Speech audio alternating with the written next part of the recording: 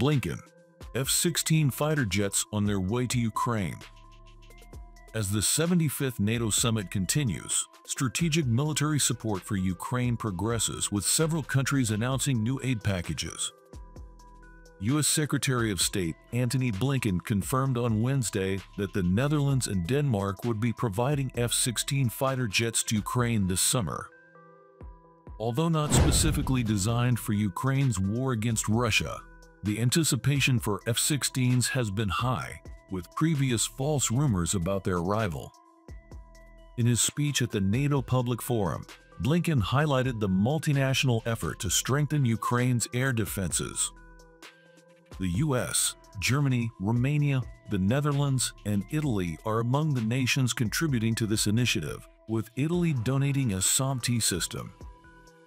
This announcement is accompanied by the deployment of new Patriot air defense systems and tactical defenses to protect Ukrainian cities and infrastructure, stressed by Blinken due to the increase in missile and drone attacks by Russia, including a recent tragic attack on a children's hospital in Kyiv.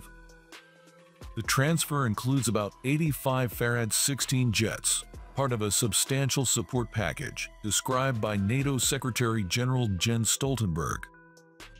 This package not only includes the jets, but also 4 Patriot air defense systems and extensive NATO-led training for Ukrainian troops. Stoltenberg emphasized that Ukraine's path to NATO membership is now considered irreversible, signaling a deep commitment to Ukraine's defense and sovereignty. The F-16 Fighting Falcon is a multi-role fighter aircraft initially developed by General Dynamics for the U.S. Air Force. Designed as an air superiority day fighter, it has evolved into a successful all-weather multi-role aircraft. More than 4,600 units have been produced since production was approved in 1976, and they entered service in 1978. The F-16 is highly maneuverable and has proven itself in air-to-air combat and air-to-ground attacks. It can withstand higher G-forces than its predecessors and can deploy a variety of weapons, including air-to-air missiles, air-to-ground missiles, and various types of bombs. The F-16 features an internal M61 Vulcan cannon and 11 locations for mounting weapons and other mission equipment. The aircraft's notable versatility is supported by advanced radar and avionics systems that enable precision targeting. Its design includes a bubble canopy for better visibility and an ejection seat inclined at 30 degrees to reduce G-force effects on the pilot. The F-16 has been adopted by 25 nations worldwide, making it one of the most widely used fighter aircraft globally due to its proven capabilities and reliability in numerous military conflicts. The arrival of the F-16s will not be a game-changer for Ukraine, and it remains to be seen how Ukraine will deploy these jets, particularly concerning potential operations over Russian territory or airspace, which has been a point of contention and caution due to fears of escalating the conflict.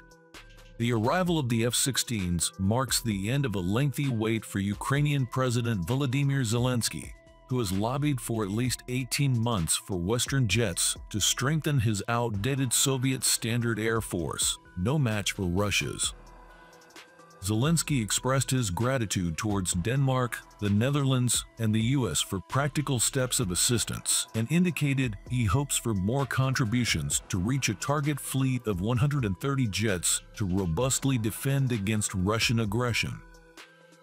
Furthermore, Norway and Belgium have also committed to supplying F-16s in the future, enhancing what Zelensky anticipates as a growing Air Force capability coalition. This collective effort underscores NATO's strategic approach to not only bolster Ukraine's immediate defense capabilities, but also to prepare it for long-term security challenges. Secretary of State Antony Blinken reinforced ongoing support, stating that the delivery of F-16 jets should refocus Russian President Vladimir Putin's strategies, highlighting the sustained resilience and support Ukraine will receive from its allies. While immediate NATO membership for Ukraine is not anticipated until the conclusion of its conflict with Russia, the alliance's support remains unwavering.